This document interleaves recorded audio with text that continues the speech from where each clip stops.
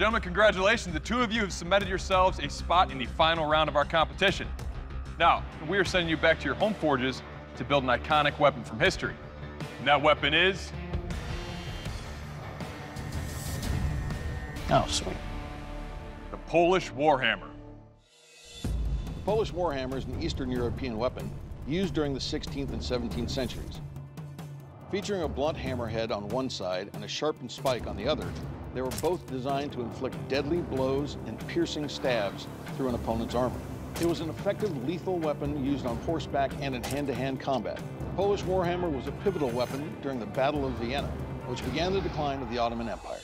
You guys have 4 days. Good luck. We'll see you then. Sweet.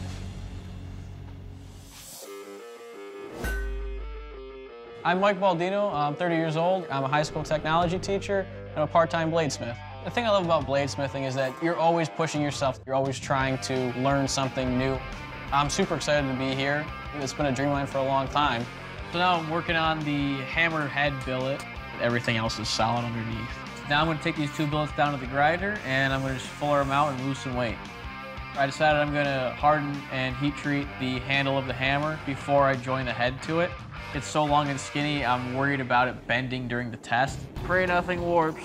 If it twists or warps or bends, there's not much steel to take away to straighten it back out afterwards. All right, I'm gonna go for it.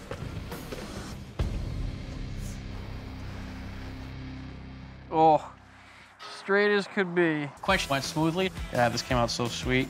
I'm just gonna oil it up and then give it a good test. I think we're good to go. But I figure we might as well test it out on a door. It goes straight through. The head is still firmly attached. There was no damage to the weapon at all.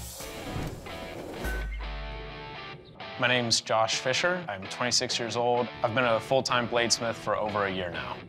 At my forge, I work with the Wounded Warrior Project, teaching the veterans how to make knives or other blacksmithing projects. The biggest concern for today is getting the eye of the hammer punched. If the eye ends up being crooked or doesn't punch cleanly, then I'll never get a good handle fit. It might come loose. There we go. So getting the eye punched went pretty good. I'm really happy with it. And it's ready for the quench. This is really critical for the strength of this.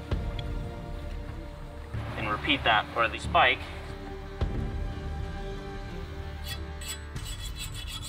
See that skating on the head? Skating on that spike. Just what I want.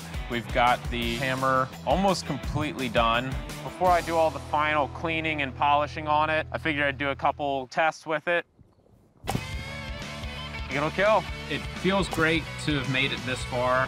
It was a really tight competition up to this point, and I'd really like to see it stay that way. Bladesmiths, welcome to the kill test. To find out what kind of damage your weapon will do, I will deliver some lethal blows on this ballistics dummy.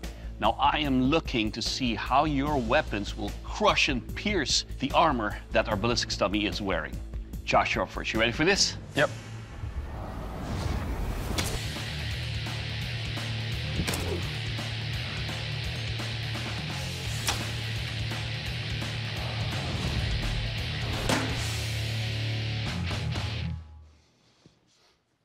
All right, Josh, first up, the handle construction.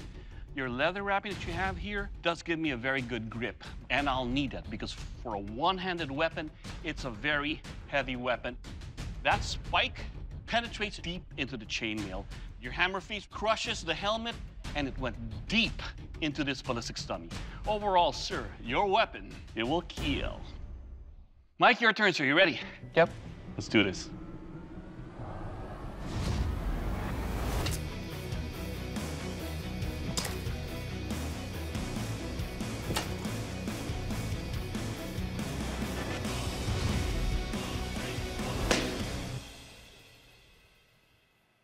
All right, Mike, first up, your handle construction is a little bit on the blocky side for me, but your spike pierces nicely into this ballistics dummy. Your hammerhead, the crushing blows going to the heart, push some chainmail into the heart. It crushes the helmet, and overall, sir, it will kill. All right, gentlemen, it's time for the strength test, our statue smash. This test is all about what those statues do to your hammers, not what your hammers do to those statues. Josh, you're up first. You ready? Yep.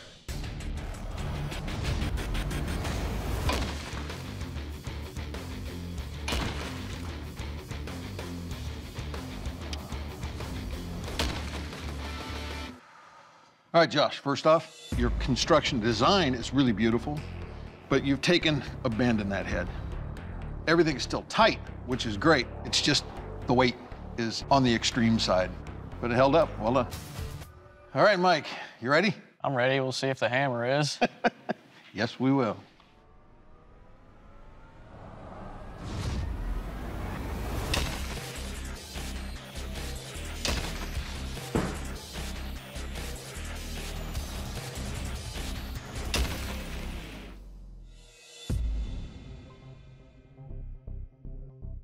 All right, couple things going on, Mike. The way these are inset, they're actually kind of sharp. So every impact, literally, you can see the little raised spot. The Damascus pattern's fantastic. The shaft's still spot on straight. No damage on the spike, but the head's loose. Where this was all smooth, I can now feel a rim. Overall, for this test, it held up well. Good job.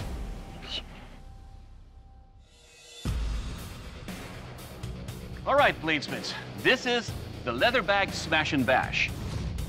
Now I'm gonna take your weapons and I'm gonna see if they can smash and bash through these double-layered leather bags. Josh, you're up first. You ready for this? Yep. All right, let's do this.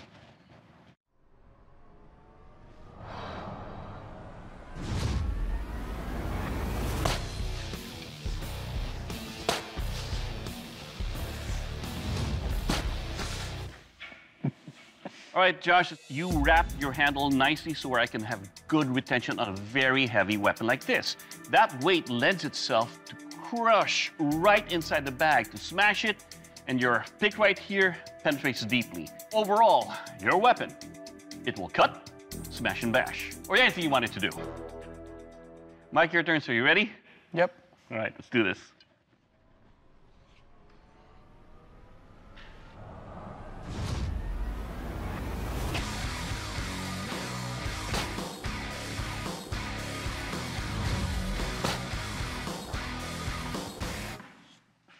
All right, Mike, let's talk about your weapon here. Initial hit, letting the weapon do the work, not so much on the impact, but the lightness of your weapon on the second strike, I can continuously deliver smashes and bashes right into the leather bag. When it comes to smashing and bashing and maybe cutting, great job. Thanks. Well, gentlemen, you both showed your skill and your craftsmanship throughout the entire competition. But only one of you guys is going to be leaving here $10,000 richer, carrying the title of Forge and Fire Champion. Today, the Forge and Fire Champion is